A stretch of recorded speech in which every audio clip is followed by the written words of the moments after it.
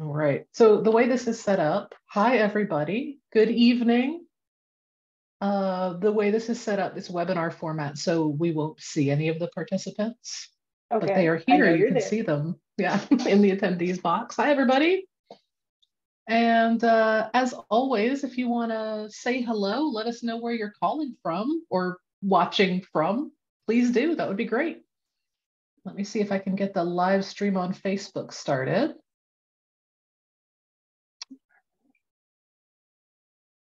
Hello to somebody from Edmonton.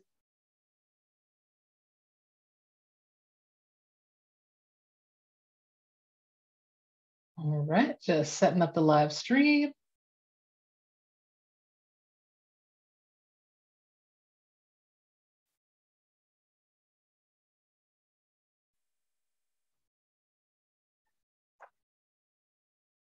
All right, we are now also live on Facebook.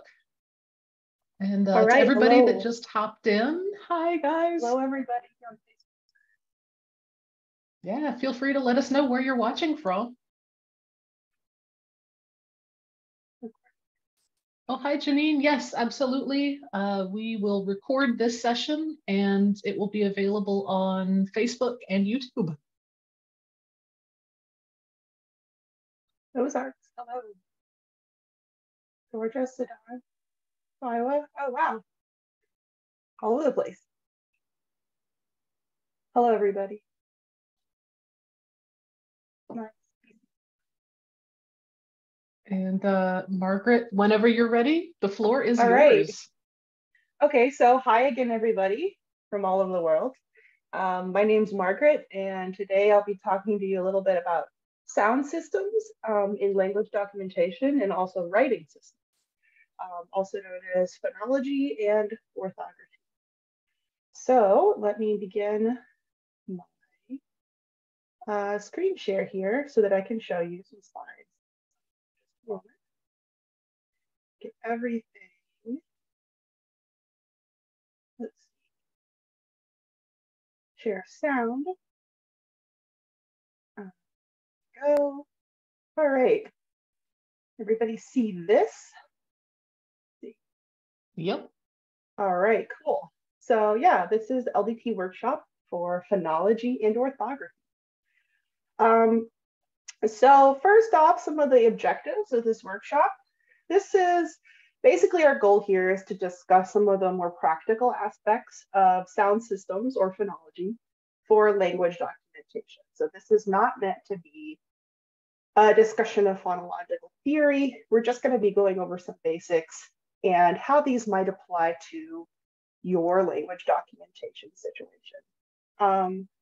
One of our other goals is to understand the concept of a language-specific sound system. So every language has its own specific way that sounds pattern and work together and what sounds are meaningful versus not meaningful.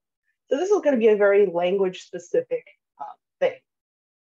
And when you're looking at a language that you're documenting, it's important to kind of realize that that language's phonology is going to be totally unique to itself.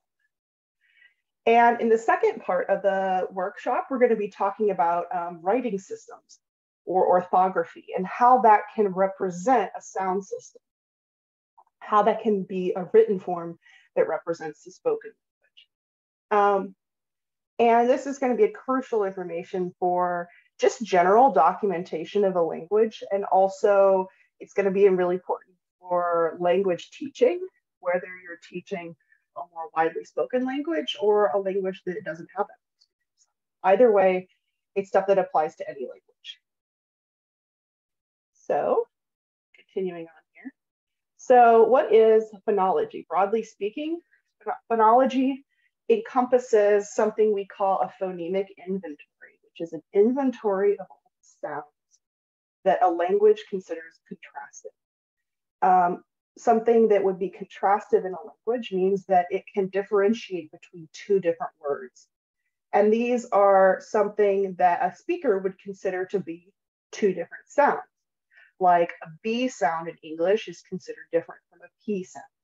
Now, not all languages have the same contrast. These are going to depend on the language itself. what counts as one sound, again, is going to depend on the speaker's perception of a single sound, a single individual phoneme in language. Generally, we divide sounds in a language into two big categories. Those include consonants that restrict the airflow in the mouth more, and vowels that shape the airflow, but they don't restrict it as much. So if you practice making a consonant like, I don't know, T, you can really tell that T stops all the airflow. So that's a bigger restriction than say, ah, where you're not really restricting a vowel. It's important to remember that there's a difference between sounds and letters. A sound is something in a language that is basically heard or spoken, but doesn't necessarily correlate to a letter. Letters are what is going to be written. Now, sometimes those letters do represent sounds, but it's complicated, especially in some languages. One sound might correspond to two or more letters, and likewise, a letter might correspond to two or more sounds. So this is not always a one-to-one relationship. So that's something to kind of watch out for when we continue talking about sounds versus writing. So for example, if we use English to look at this difference between sounds and letters, you can see that in this poem, there are a lot of interesting relationships between what you see written as a letter and what you hear as a sound. So for example, these words, the three first bolded words, C's, T's, and steeple, all include the same vowel sound, E. But as you can see, they're spelled using different letters. So this kind of illustrates the fact that letters and sounds don't always correspond one-to-one in every situation. Same thing with the next bolded letters, the next bolded words, you, who, and glue. All using the same sound, but once again, different letters. So it can be a bit confusing sometimes if you're learning to write or read a new language. And even if you do know the language, when it's a writing system that's like English, it can be, it can really throw you off because we have so many inconsistencies between letter and sound. So these are just some examples of this sort of effect in English, but English is not the only language or writing system that has this issue. Okay, so one kind of little exercise to pull apart the concept of sound versus letter is by looking at this series of words and trying to say the word forwards and then backwards, but not relying on the letters, but instead focusing on the sounds of the word. So if you have a word like shush, if you say it backwards, you just get shush, the same word basically, because it consists of two consonant sounds, sh and another sh, and then one vowel, in the middle. For a word like meme, if you focus on the sound and reverse it, you once again get the sound meme, because this E on the end is silent, right?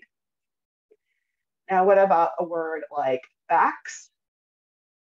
If you focus on the letters, you might be a little confused, but if you just focus on sound, you just reverse the sounds in the opposite order, you get scab, right? Because we have a B sound, a k sound represented by two letters, and the final S sound. Same thing with skates. If you go backwards by sound rather than letter, you get steaks.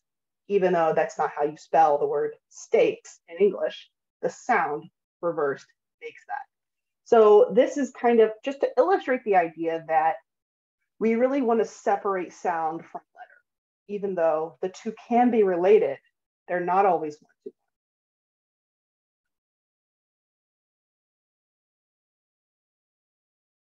So yet again, another exercise that kind of points to this idea is trying to identify how many sounds are actually in words versus letters. Because it's easy to see how many letters are in these words, right? But if you think about pure sound, you have a different number in the end than if you were to think about letters. So for these following words, we have C, stick, X, and good.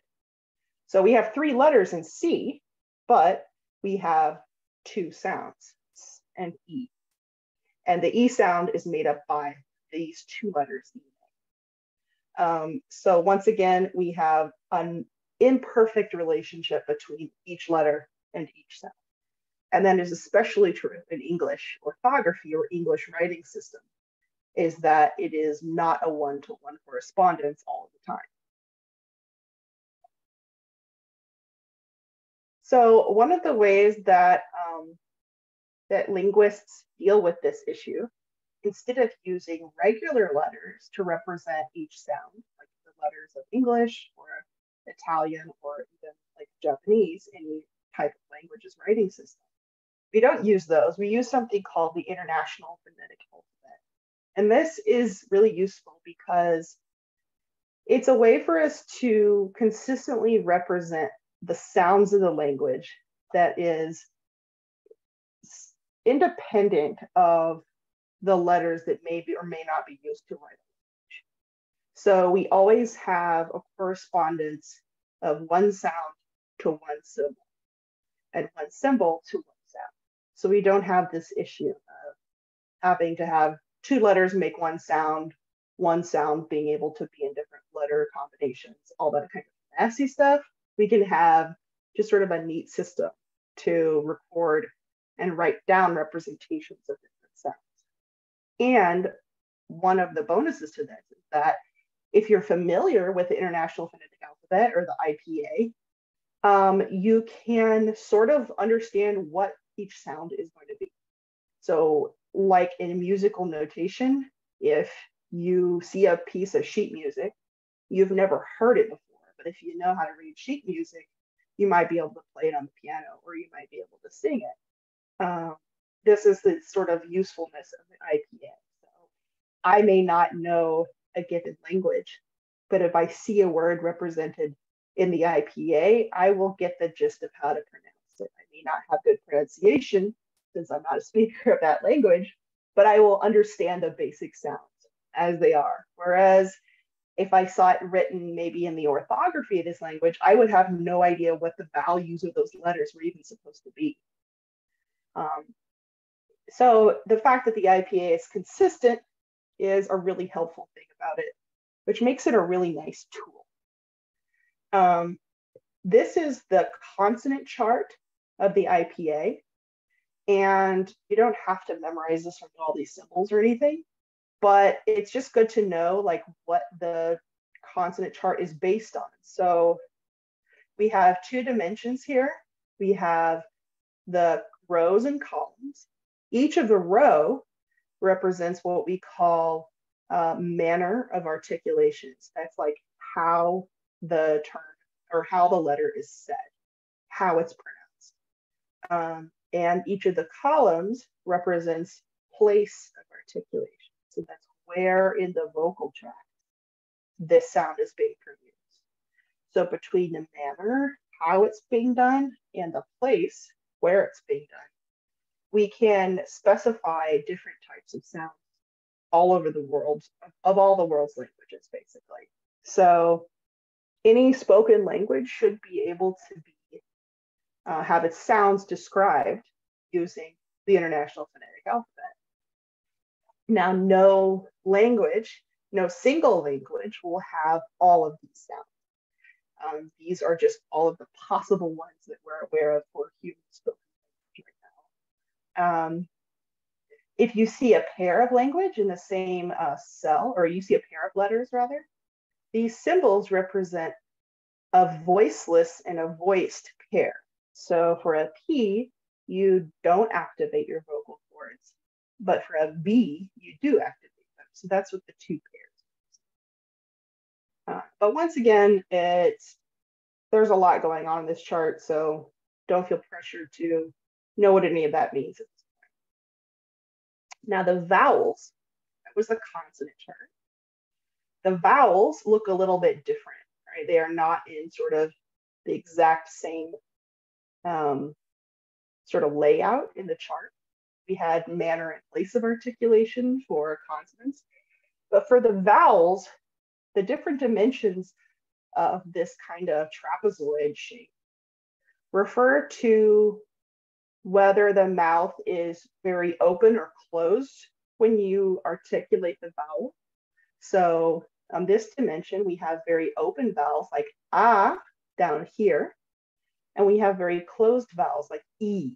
So if you try saying those two different vowels, you can feel that your mouth is more or less open. So if you say ah, your mouth is open. You say e, it's pretty closed. Now the other dimension here, besides open mouth versus closed, is the position of the tongue in the mouth. Whether your tongue is drawn to the back of the mouth or whether it is pushed forward to the front. So for a front vowel, like E, once again, your tongue is going to be pushed all the way forward, E. But for oo, it's going to be drawn all the way back. So if you say oo, when you think about where your tongue is, it's pulled back, right? But if you say E, it's going to be towards it. Now in this case, the individual symbols are also in pairs, once again.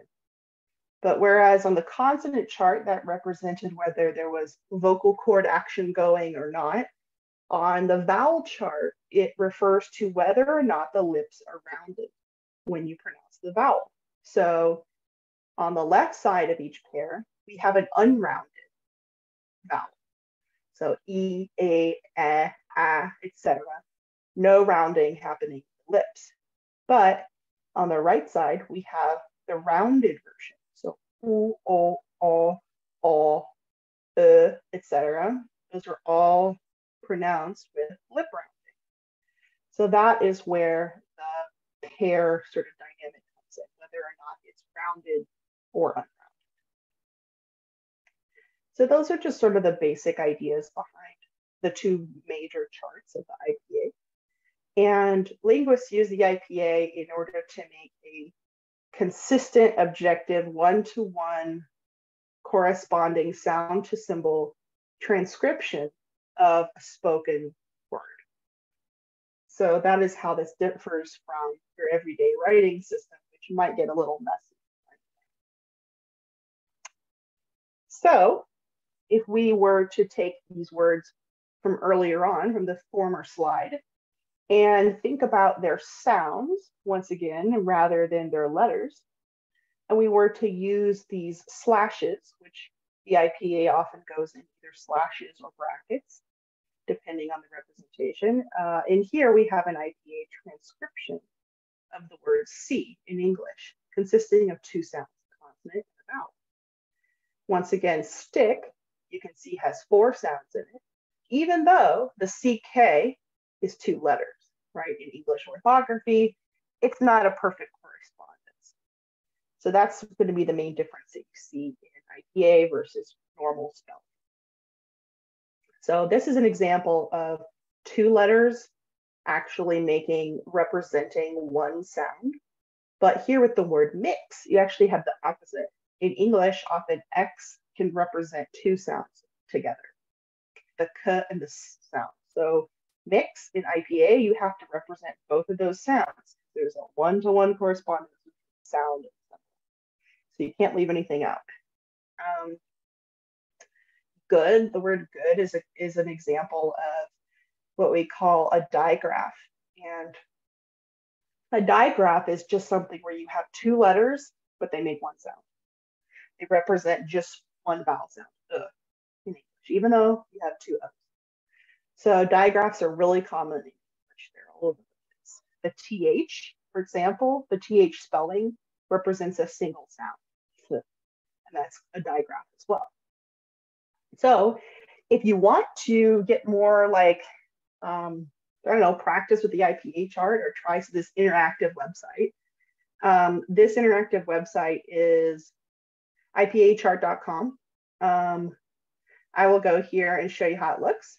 You can do this as well. I don't know if the sound will show up or not, but E. I don't know if you can hear that. But if you can, it basically pronounces every sound when you click on it. So you go through all the vowels. E. You can hear A, E. and then, all of them. So those are the vowels. You can also look at the consonants right here. So you can go by manner of articulation, how the sound is formed, or you can go by place of articulation, where in the mouth, from the front of the lips all the way back down to the glottis, where is that sound being produced? And I'll give you an example of these sounds. Ma, ama, ba, aba, da, arta. And not all of these sounds are found in English, of course. Not all these sounds are found in any given individual language, but they are all possible. They all exist somewhere, some language, or maybe many languages. So this is just kind of a tool you can use. And this is probably the best interactive website for the IPA, but there's tons of other websites out there that teach you the IPA if that's something you're interested in learning about. There's a lot of ways to use it, to learn it, to understand it. But I won't go over all of it now since it's pretty big. But this is just the concept behind what the IPA is and why we use it as linguists. Okay, so I don't know if anybody, oh, here's the chat. Yep. Okay. Cool. I just wanted to check on anybody who's desperately trying to stop me. All right, cool. So I'll continue on now. Another way that you can identify sounds in a language that contrast, that is, sounds that make a difference in that language, is by looking for what are called minimal pairs. Now, minimal pairs are specific to a single language. So you have to look within the language that you're working on. But you can do this with any language. So a minimal pair, also sometimes called a minimal set in some books. Basically what this is there are two words in the language that differ by only one sound, usually in the same position in the word, and those two words have different meanings. So for example, in English, some minimal pairs are bat versus pat. So the minimal pair there is between B and P. Book and cook, same sounds except for the beginning. And finally, there is sit and seat.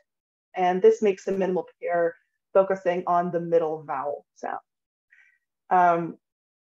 And these words, as you can tell, if you know English, all have different meanings between them.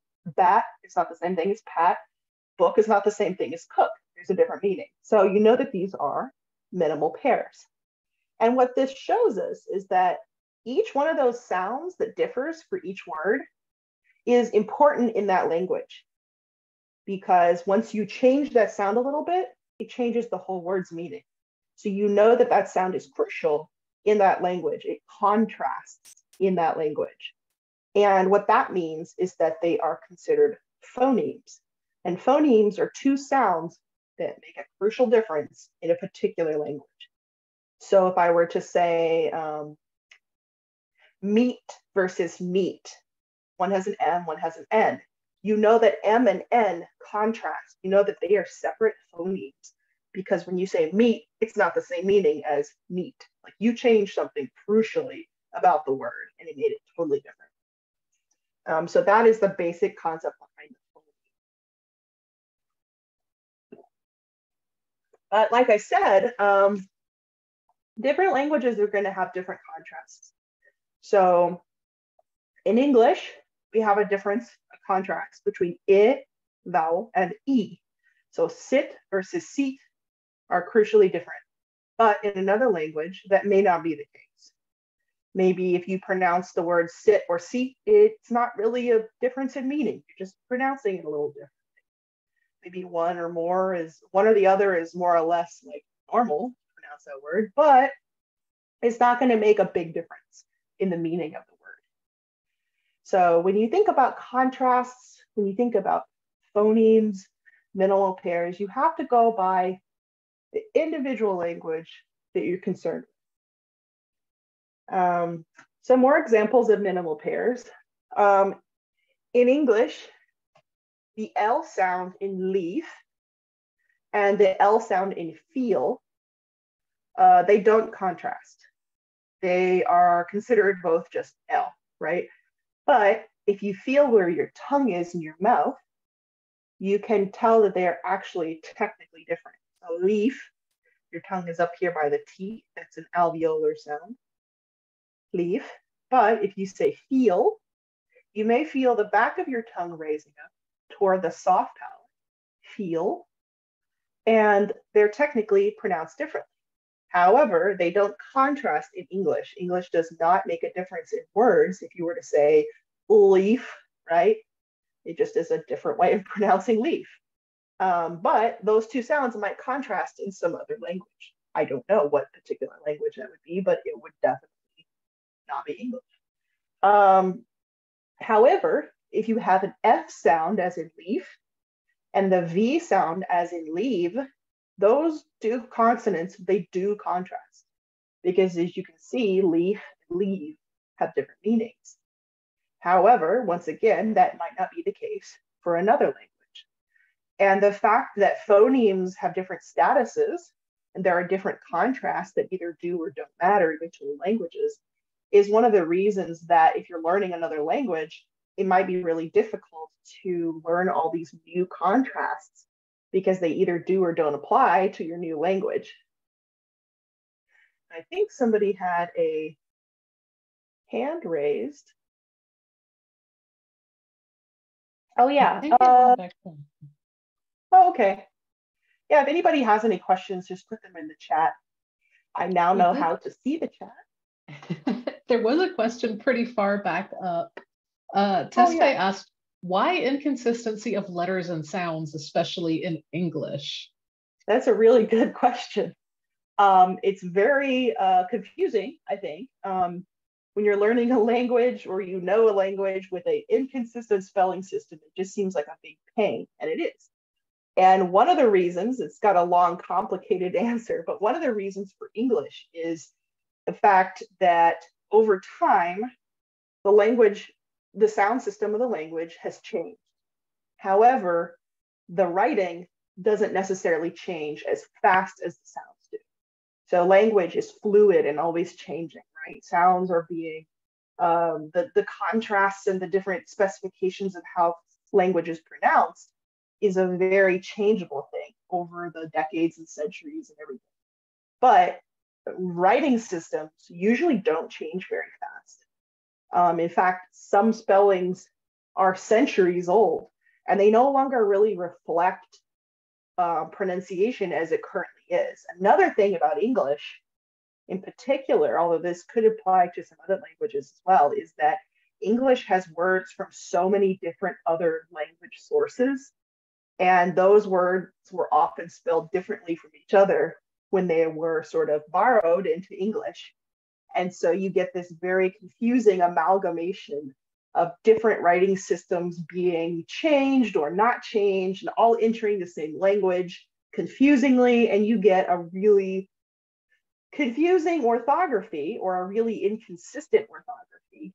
And that type of orthography is often referred to as an opaque orthography. So if you can think about the meaning of opaque, meaning not clear, not transparent, you can't really see why things are spelled the way they are in a language like English, unless you know the specific history of the specific word and how it used to be pronounced and all that stuff. It's totally confusing. So newer writing systems that are invented like more recently tend to have less of that because they just haven't had as much time to get confusing in the ways that I talked about. They tend to be a little easier to learn. So if you notice, like not all languages have this extreme problem that English got. So, but that's a really good question. Basically, it's history and language change, and spelling can't keep up. Basically what it is. Oh, what would the IPA symbols for the L in leaf and feel be? That's a good question. So they are different, as we discussed, technically, although English does not contrast them. So if I go back up to my IPA, let me show you. So the L in leaf, the alveolar, it is a lateral approximant, so it's going to be right down here, this L. If you make a L that is more toward the back of the mouth, but not totally in the back, maybe your front part of your tongue is still up there just a little bit, it actually is going to be an L with a kind of squiggly line written through it, like a tilde. I don't know if I can make it on my computer here. Sometimes I can if I get my, there we go. Thank you. Oh, wait a minute. I think that might be the fl. I can't tell. But anyway, it basically looks like an L with a tilde through it. And that's called the velarized L, which means it's an L that's pronounced back toward the velum, or the soft palate, back of the mouth. So if you were to pronounce it normally as leaf, which is a typical pronunciation, you would just have leaf like that. But if you were to use the ul in feel, you go leaf, which is not a typical pronunciation in my dialect, at least. But feel, at the end of a consonant, or at the end of a syllable like that, you do see that what they call dark L, which is really just an L pronounced a little bit farther back. Yeah, I can't find it on my keyboard either, because I recently changed my keyboard and now everything's confusing. So, oops. Oops, sorry about that, folks. Margaret will be back in just a second. I think we have a technical issue. And I see your question, Tara. I will point it out to Margaret when she gets back, because that is also an excellent question. Hopefully she'll be rejoining. Yep, there we go. Uh-oh. Hey there. I just knocked myself out of the webinar somehow. Let's fix it. Let's put me back. I don't know what I pushed, but I was trying to make an L and then suddenly I was gone. The dangers of IPA keyboards. The dangers of pushing option on your bad keyboard that did something. Sorry. Oh, oops. Oh yeah. Is everybody else seeing Margaret okay? Your video is okay for me, but Joy says it's robotic and the picture's frozen. I don't want that. Okay, slightly better slow. now. Okay. Awesome. Okay, sorry. Also, you may have missed this question. Tara had a really interesting one. How does it work for sounds that don't exist within the IPA system? I'll hand that over to you. Good question. Yeah, so, okay, I just pinned myself. No, I'm not going to pin. That's a really good question. So sounds that don't exist in the IPA.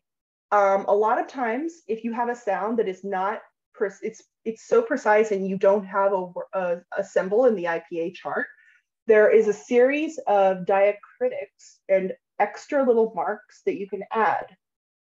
So if I share my screen again, let's see here. I want to, oops. I want to share my sound. Okay, hopefully that's fine. Here's the IPA chart. So if you can see this, there are a lot of different little, I don't know if they have it on here, but anyway, there are a lot of different diacritics that you can add to your IPA symbols, and they modify it in slight ways. So if like the velarized L is basically representing an L that is partially still alveolar, partially up by your teeth, but also has the back of the tongue raised toward the velum. It's not totally velar, that would be like this sound. Not quite that, but it's somewhere in between. So we use the sort of tilde diacritic through the middle of the L to indicate that. Now, there is another issue with that, though, however, that I think pertains to this question. Yeah, exactly. So I think it also pertains to your question, is that there are places in the IPRA chart, if I go back to the slide, that have a symbol, but it's kind of grayed out. And these are sounds that are technically possible to produce for most human beings. However, they are not attested to be contrastive in any human language that we're aware of. That means that it may exist, you may be able to pronounce it, but we don't know if it's a phoneme. We don't know if, for example, there is a retroflex lateral fricative that contrasts with, for example, a non-retroflex alveolar lateral fricative. We don't know if that makes a difference in any language today. We may find out later that it does, which has happened many times throughout linguistics' brief existence as it is, that we do find a language that contrasts a particular sound, and you have to add it to the IPA. So for example, if you look at this symbol, like this V with a little hook right there, that V with a little hook actually was added, I think in, was it 1995? I think, I could be wrong about that, but it was added to the IPA, and it wasn't on there before. But as we learn more and more about other languages that are out there in the world, we have to add sounds to the IPA chart. But that's kind of a longer answer than you're probably looking for, but there are several ways to address that issue of my sound might not be on the IPA. Okay, let's see. Yeah. Can a single sound be named two different names? Not typically. I think usually the nomenclature, like how we describe a sound, is more or less the same. There are some differences between different traditions in linguistics, like for example, calling a stop either a plosive or a stop. It's the same meaning. It's just two different words that mean the exact same thing. But generally, a single sound will have the same kind of description, the same like phonetic description. Like, here's where it is in the mouth. This is how it's made. This is whether or not the vocal cords are engaged or not. So it says, have Salish languages forced linguists to add any new letters? That's a good question. I'm not sure about that one. I think that the last one that they added was the labiodental flap, but I'm not 100% sure. There's an entire organization based around the IPA, so they kind of are the ones who add new official symbols to it. But that's a really good question. I think it changes rather slowly still. Anyway, I will continue on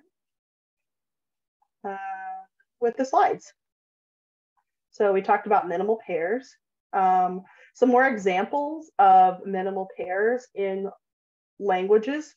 We have Hindustani contrasts between dental stops versus retroflex stops. There's an example if you want to listen to it on the phonology page, the Wikipedia page for Hindustani phonology. And this is talking about the difference between a dental stop made behind the teeth, like duh, and a retroflex stop where the tongue is actually curled backwards a little bit, like duh. So those two sounds would contrast in this language, but this would not be a contrast that is going to be seen in English most of the time. So I don't know if I can, hopefully the sound share is picking up some of this, but if it's not, you can feel free to go to the website too. So here's a four-way contrast between different types of P and B sounds. So these are some bilabial stops. Bal, bhal, bal, bhal. So the differences between these stops are contrasted for this language. So they contrast different words. So we've got a minimal pair set here, or a minimal set, because there's four different terms. And for each one of these words, there's a different meaning. So you know that for this language, the differences between these stops is contrasted. So here are some dental stops. Tal, thal, dal, dhar. And that contrasts with the retroflex stops down here. Tal, thal, dal, dhal. Yeah, the clickable link. Thank you for showing that. Yeah, the IPA has always grown based on linguists learning about new kinds of sounds. Absolutely. And so if we don't know how other languages work in any given language, we can't use that language. We cannot have a fully complete IPA, right? We can't, we don't know everything. English, W, bilabial proximate. Yeah, so bilabial proximate, labiovelar, usually a W is, in some languages, has the tongue raised toward the back, so sometimes it's considered to be both labial with the lips and velar with the back of the mouth. Yes, and what Anna said is true. If you can't perceive the difference, it may be because in the languages that you're familiar with, these contrasts are not there, right? So if you are a native English speaker, it might be kind of unintuitive to think that the L in leaf, the L in feel are technically different sounds, right? Because we don't think about them as being. And that's because they're not phonemes, separate phonemes in English. But anyway, these are some more examples of minimal stops in different languages. Okay, back to this slide. Yeah, so these are all making differences in meaning of the word. All right. Another thing that counts for some languages in terms of tone, in terms of minimal pairs, can be tone. The different tones of a language like Cantonese or Mandarin will also differentiate different kinds of words and different meanings. So if you have a particular tone chosen in some languages, it can differentiate the meaning of the word. So this works the same way that contrasts between different consonants or vowels might work. Oh, and a question, looks like from the Q&A box, what do I mean by Hindustani phonemes? So by phonemes, I mean that they are different sounds in the Hindustani language that can contrast to make different meanings in the word. So saying pal versus bal will change the meaning, as was in the example. And so that is basically the meaning behind a different phoneme, is that it's contrasted. It makes a difference in a word, change the meaning. But yeah, so tone can also be one of those things that makes a difference. Now, not all languages have what we call lexical tone, but some languages do. In fact, it may be quite a high percentage of languages throughout the world have a tone like this. And some languages like Cantonese will have 6 tones. Some languages can have fewer tones. Others might have 2 tones, like some languages of Africa have 2 tones, Yoruba. So that is another thing that you can sort of perceive in a language that might make a difference between meanings of words. I also wanted to talk about sign languages. So signed languages also have phonology, even though they're not, it doesn't consist of actual sounds, but it does consist of different kinds of elements that work in the same kinds of patterns as we see in other phonologies. So instead of something like place of articulation or manner of articulation, like we saw in the IPA chart, the things that contrast phonemes or phonological contrast in a sign language are going to be different kinds of elements. So these might be location, like where you actually do the sign, the hand shape, orientation, like whether your hands are facing away or toward you, movement, what type of movement is involved in the sign. And also non-manual expression. This is something that is an expression that is not involving the hands. It might involve the face, for example. So these are all ways that sign language can contrast different signs in the way that spoken languages contrast different sounds. For example, in ASL, a minimal pair is two signs, right, that are going to contrast by one of these 5 elements. So in ASL, we have the 2 sign for funny and for sugar. And these are the same sign except for their location.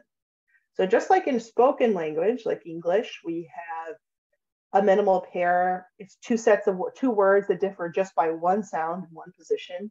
These 2 signs differ just by their location, where they're actually done. So I'll see if I can show you these, since I am not a user of sign language. Let's see. So this is the sign for funny. As you can see, it's done kind of right over the nose, mouth area. And we look at sugar. This location is a little bit lower. So a little bit lower down by the chin. So this is a minimal pair in ASL, American Sign Language. So as you can see, there is a phonological aspect to these differences, just like there was to the minimal pairs we looked at from spoken languages. So that's location contrast.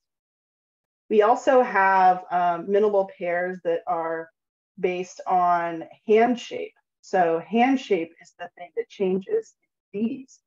The term for white versus the term for light. Show you as well. Here's white.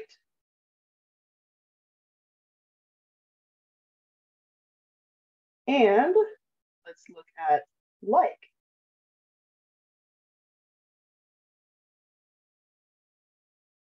A convention opens Alaska's. Here's an ad. I didn't think there would be an ad. Oh, there it goes. Okay, so the hand shape is different between like and like. Orientation is demonstrated between the words for thing and children. So that's where the hand is turned, like whether it's turned toward you or away from you. So here's thing. Thing. And children. So orientation, right? Turn, hands turn, basically. So these are some minimal pairs in sign language. There's another video here, which will be in the slides if you want to go watch more examples of minimal pairs in ASL. I want to move on past this to just sort of open up the floor to if anybody's got further questions about this stuff that we've been talking about so far. Yeah, thank you for putting in the website there, the sign language website. Does anybody have any questions about things we've covered so far? This is where I want to make sure everything is relatively clear. Concepts about what is a phoneme, what is a contrast, IPA usage, any of that kind of stuff. If not, feel free to add your questions just as we go.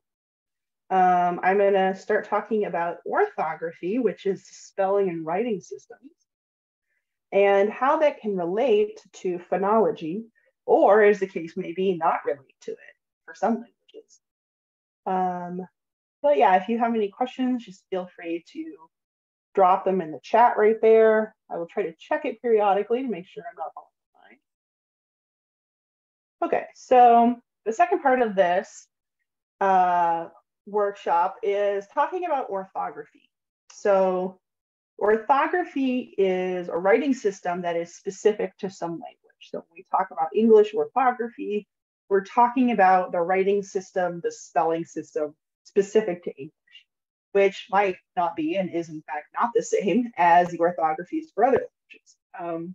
When you talk about orthography in general, it just kind of refers to writing and spelling conventions that exist out there.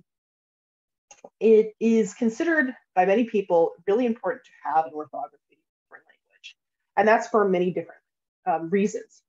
And some of those reasons might be that a writing system can create cohesion within a community if everybody agrees on it. This is not always the case. People don't always agree on orthography. In fact, it is one of the areas of language that can be very contentious sometimes. But it's also one of the parts of the language that tends to be viewed with respect. It can lend a sense of prestige to a language if there is a writing system for it. That's one of the other reasons that it can be considered important within a community. Let's see, a question came in. Is there a program or app where we can record utterances? Then we can see transcription in IPA. Oh, that's a good question. I'm not sure. I'm not aware of anything like that that exists. If it does, yeah, I don't know. Learning to transcribe into IPA is kind of a skill that you have to sort of develop over time, and it can be very dependent on what language you're using and what, if you're familiar with the sounds of that language and things like that. But that's a really interesting idea. If anybody knows of anything that exists like that out there, I don't know. I feel like it would have to be some sort of an advanced AI situation, maybe. Because, of course, humans can make all sorts of sounds that are not language, right? So it might be difficult if you were to make some of those sounds. Like, what if you just coughed into it? Would it interpret that as something? What sounds are you making here in your language? I'm like, well, none. It was just a cough. But that is a really interesting idea. Yeah, that would kind of be the holy grail for language documenters. We wouldn't have to transcribe our own recordings anymore. I know. And even just for other linguists, like, what's, you could have, you could record somebody and then you would just have the whole transcription and you'd be like, oh, okay, I wonder what the phonemes of this language are. And then it's just easier to figure that out maybe. But that's, it should be, yeah, I mean, it sounds very difficult, but I'm sure somebody has tried to do it somewhere. I don't know. Maybe someday. But for the time being, we still have human beings who have to transcribe stuff. Yeah, time to start a project. Anyway, back to orthography. Right, so there are many reasons why orthographies might be important for a language. They're often seen additionally as being prestigious or creating community cohesion. They're seen as better for education, for school environments. And just for general communication, written communication between speakers. So there are a lot of reasons that you might want to have an orthography. There are many different kinds of orthography across the world's languages. There's kind of three main categories. One is called logographic, one is called a syllabary, and one is called alphabet. So I'll take a look at some examples of these three major categories of orthography. A logographic system might be exemplified by something like the Chinese writing system. The basic principle of this is that there is one symbol for every morpheme, and a morpheme you can think of as like a unit of meaning or a chunk of meaning. That's kind of the very simplified version of how it works.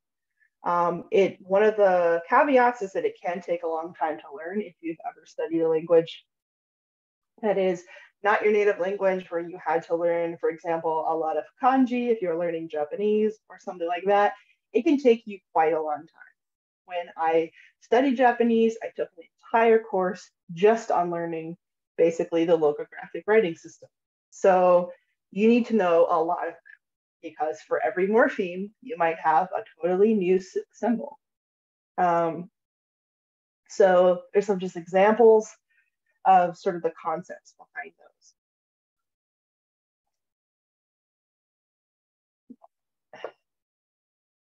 Now, the next system that is sort of a major category is a syllabary. The concept behind this is you might have one symbol for every syllable in the language. And if you ever struggle to find out what a syllable is, well, it's not entirely straightforward all the time. But one kind of easy way of doing it is to tap out how many syllables are in the word. So if I take an English word like elephant, I tap, I go elephant, and I've tapped 3 times. So that is some indication that there might be 3 syllables in the word. And there are. If I tap out the word for syllabary, I go syllabary, and that's 4 syllables. This type of system is used in Japanese hiragana and katakana. It is easier to use this kind of system with a language that has simpler syllable structures, because if you have like 500 possible syllables in your language with complex structure, you have to learn 500 symbols to go with it. But if you have simpler syllables and you don't have as many possibilities, you don't have to have as many symbols to learn. So the simpler your syllable structures, the easier it probably will be to use a syllabary. So if I were to use a syllabary for English, it would be a big learning task because I'd have to learn all these different types of syllable possibilities. But with Japanese, for example, it's not the case. Now, probably the most common orthography system type is the alphabet, which most people are familiar with to some degree. The basic principle is that we have one syllable per phoneme. But as we all know and have discussed already, that's not always the case. There's a ton of exceptions for that, including what I referred to previously as digraphs, which are when you have 2 letters in your alphabet that represent a single sound. So English, as well as other alphabetic systems, are full of these. They're full of inconsistencies for a variety of reasons. But it doesn't stop it from being usually like the most common form of orthography that is out there. And often when a language develops an orthography, they may use a form of an alphabet. So you might use the Roman alphabet, like English, Italian, French. They all use the Roman alphabet. You might use the Greek alphabet. You might use Cyrillic alphabet, depending on various choices for which one's practical for you. But yeah, these are the 3 basic big categories of orthography. But what if your language doesn't have an official orthography? Well, you can always work on developing a working orthography. So that's something that you just use for your writing purposes, even though it may not be official or sanctioned by, governmental body or anything like that. But if you need one, you can always kind of ad hoc it. You can always just kind of make it up as you go along. But there are some things to keep in mind about developing an orthography. When you start off, it's a lot easier to learn it and keep track of it if you start off with a 1 sound to 1 symbol correspondence. And we talked about how confusing English orthography can be because that is not the case, right? You don't have 1 sound to 1 symbol correspondence all the time. And that makes it confusing. But if you do, that can be a starting point for developing an alphabetic orthography. Something else to think about, especially in this era, is making the writing system compatible with technology, like computers and phones. If you were to make a really complex, completely new system, you might not have the fonts, or you might not have the ability to type in that. So that's going to limit who is able to use it for what purposes. And someone says, could any official language use IPA symbols as its orthography? So the answer is you could, yes. I'm not aware of an orthography that is just IPA symbols, only IPA symbols, but there are a lot of symbols in different orthographies that are also the same as in the IPA. And I think some of the languages of like BC and the Pacific Northwest of the US have some symbols from the IPA in particular that are used also in the orthography to represent a similar sound. But as far as I'm aware, there isn't an official orthography that just takes all the IPAs. However, when you're starting off documenting a language, for example, it makes a lot of sense to transcribe it into IPA, especially if there is no orthography that you know of to work with. And it's honestly kind of the first step, even if there is an orthography. Oh yeah, and I'm talking about yes and right. So o, and use the same sound. So those are IPA symbols, but they're also symbols in the orthography. Yeah, and they can be useful additions. Yeah, the language that I work with, called Kala in Papua New Guinea, has nasalized vowels like on versus a and om. And we ended up using the tilde over top of the vowels to represent that, which is the same way the IPA does it.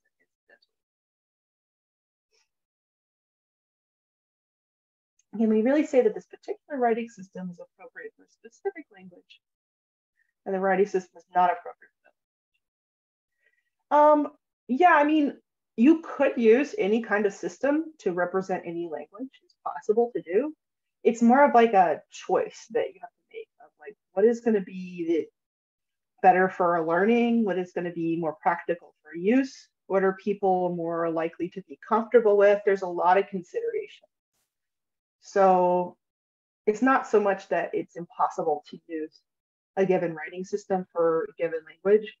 It's more just like a series of complicated choices that you have to make. And orthography development is like one of the most complex areas that I've ever had anything to do with. It's incredibly determined by social things, social decisions and political decisions. It can be really complex.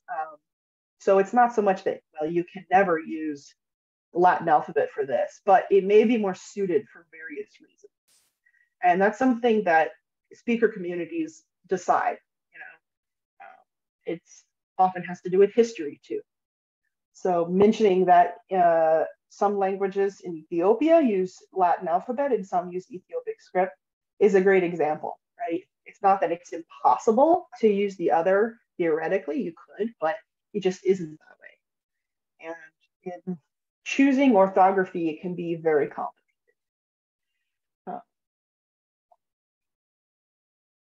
Oh yeah, talking about Hangul. Yeah, so it's very well tailored to the sounds of Korean, but it might not work out as well for another language, but people might try, right? To varying degrees of success. So it's kind of a complex decision and choice and can have many factors.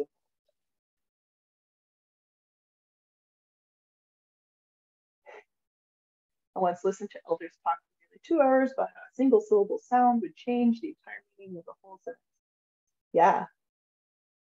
Orthography is something that's usually like very important to people, but it's like very crucial and meaningful.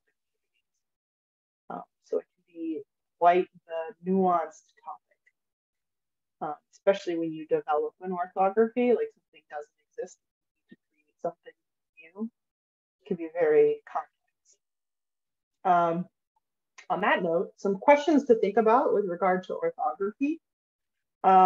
If your language does have an orthography, is this a universally accepted system by all speakers or not? A lot of times it may not be, based on differences of opinion within a community. or differences of dialects may disagree about how to spell. Different dialects, regions, varieties of language can really influence how people feel about the spelling system. And as Anna says, orthography wars. It's definitely true. It can be a heated topic, basically, and very differing opinions, very controversial topics within it. If you are thinking about developing an orthography for a given language, it's important to think about like what features of the language might present some challenges to the development. Like, for example, if you have a language that has tone, how will you represent tone, if you will, at all? If you have any like contributing social factors, probably so. You know, there are issues with people agreeing or not on whether an orthography is even good or useful, or people even wanting to use it or not. And for a given language, there may be different systems in use. Like, I have approached languages sometimes trying to understand the phonology and orthography, only to find that like different people who've written about the language have used totally different ways to spell it. And then it threw me off because I had to learn like 2 or 3 different systems just to be able to understand what was going on in the writing. So that can be, you know, an issue as well. It's like different systems used at different times, different preferences for speakers of different ages or generations or different like social groups. So it can be one of the most complicated things about you know, language documentation or conservation is the orthography. So that is all I have for slides today. And I would like to turn it over to anybody else who wants to ask a question in the chat or wants to ask about these slides. The slides should be available. This is all being recorded, so you can access it later too.